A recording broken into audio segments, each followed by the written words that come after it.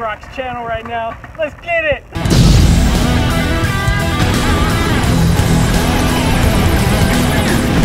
Get back! Oh!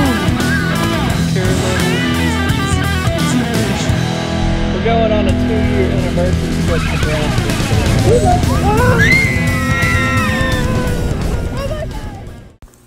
What's up, everybody?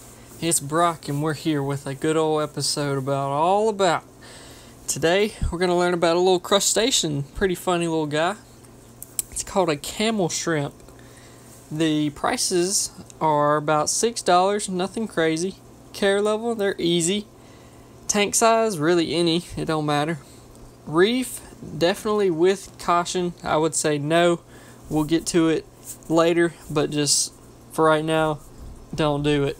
DKH, keep it 8 to 12. pH, 8.1 to 8.4. And your salinity, it's 1.023 to 1.025. Always make sure whenever you're adding crustaceans that your salinity's spot on, because it's always way more specific with little guys like this. If it's off or it changes too much in one day, it can knock them out quick.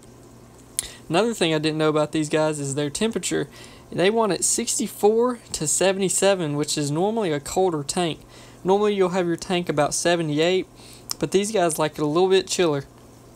Max size 2 inches, nothing crazy. Colors on them, the reds and white stripes on them really sticks out and looks cool. Diet, they are omnivore. They're little scavengers. If you want to feed them, you know, drop some little pellets down there or something.